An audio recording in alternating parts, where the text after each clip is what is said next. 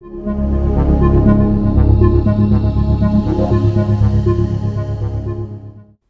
was originally thinking that I would call this talk a JVM hacker in Julia land. I've spent the last couple of decades working on Java and Fortress. To make sure that we're on the same page, let's start by talking about a textbook garbage collection algorithm that you may have learned in school. This is used by Lisp and Java. It's what you think of when you think of a garbage collector, or at least what I do. There is a small semi-space young generation where objects are copied back and forth until they've survived long enough to be promoted to the old generation. There is a card table that summarizes pointers from the old generation to the young generation so that we can collect the young generation independently without having to scan the entire old generation. So it's possible to get fancier with garbage collection algorithms from there.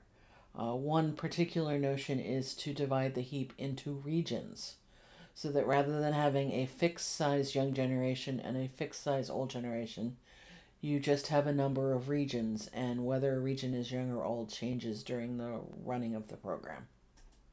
You can also get fancier by adding more threads to the garbage collector. If you want a parallel garbage collector, that means that you add more threads to have the GC work done more quickly. If you have a concurrent garbage collector, that means that you have a thread that's running while your program threads are running to try and get the GC work done outside of the stop the world pause. So there are some differences with Julia garbage collection from what I think of as a traditional garbage collector. So let's talk about the things that are similar. It is generational, meaning we can collect the young generation separately without having to scan the entire heap. It is exact, meaning that we know all the things that the compiler is pointing to.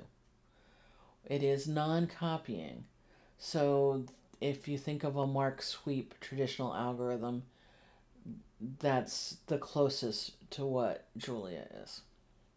Let's talk about allocation in Julia. We want it to be fast. Because we're not copying, we can't necessarily do a pointer bump allocator, but we want to be as fast as possible. So what we do is that each Julia thread has its own set of thread local allocation pages, one for each size of Julia object up to 2032. So when you allocate one of these small objects, it gets allocated on the appropriate page. When that space is reclaimed, it's just the right size for a new object of that size. If you have larger objects, they get mallocked directly. And when we sweep through and we find that one of those objects is no longer needed, it gets freed explicitly. So an example here, these are the size 16 object. Here's a size 16 object page. You fully allocate it with blue objects until a GC happens. The objects that survived here are colored dark blue, and the empty spaces that have been found, we sweep the page looking for empty spaces that are no longer live, and we link them together in place into a free list. As you can see, as more objects are allocated, we now have a mix of old objects and young objects and free spaces on our page. So in order to keep track of the old to young pointers to be able to collect the young generation independently, we have a remembered set that is kept current pretty much the same way as the card table was in the traditional GC, except that it points to objects which contain young pointers and must be scanned at every minor/young GC. Okay, so what are the problems with this strategy?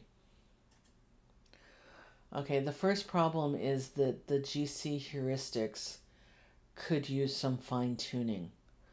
Currently, we decide on an allocation interval. So we're going to garbage collect every 70 megabytes, say. We will perform a minor GC when we hit that threshold. And if we can retrieve half of the space, if we can reclaim half the space, then we can start another allocation interval. But if we don't collect enough, we will do a full GC, a major GC. And again, if we collect enough, we go back to our allocation interval. If not, we grow the allocation interval. The idea is to find that sweet spot where we were getting back 50% of the space at every GC. So the first problem is that there's no notion of an upper bound for allocations.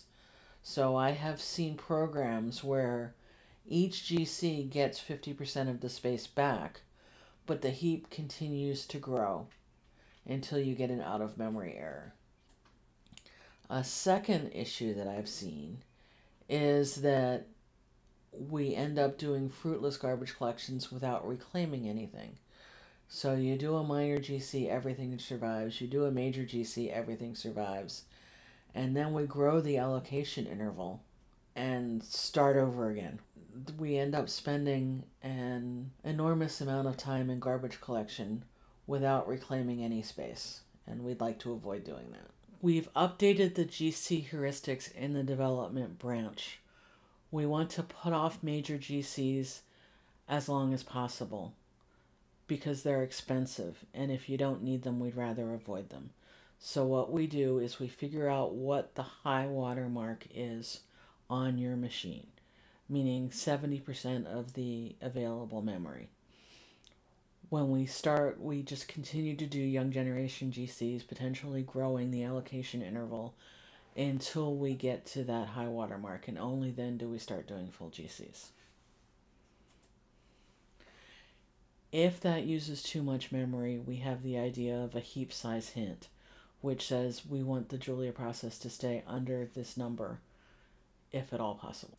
Another issue that the Julia garbage collector has is that it is sequential. And when your programs are multi-threaded, one GC thread cannot keep up with the allocations of 8 Julia threads. You're asking the garbage collector to do a lot more work. And so it looks like it's taking up a lot more time. There are some specific to Julia GC challenges. Some of them are just that our intuitions are wrong. Stack allocation means that there are less short-lived objects to be collected. Another difference is that Julia needs fast interoperability with C. A call to a mathematics library in C has to be just as fast in Julia as it is from another C program. We can't marshal objects, we can't copy arrays, we can't add a level of interaction with a handle. We have to have direct passing of Julia objects to and from C. Another challenge is LLVM.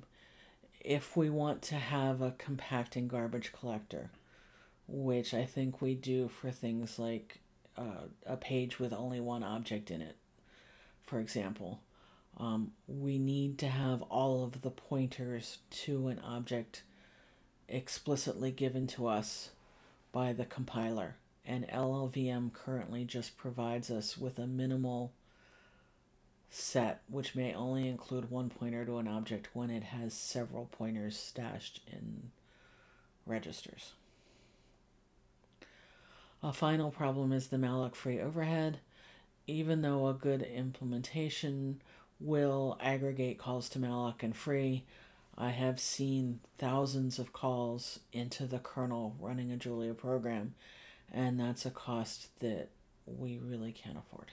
We're developing a GC benchmark suite. If you have any non-proprietary algorithms, please send them to us or check them in yourself.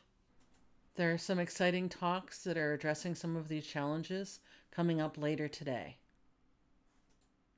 Feel free to contact me about garbage collection or compilers or anything Julia related.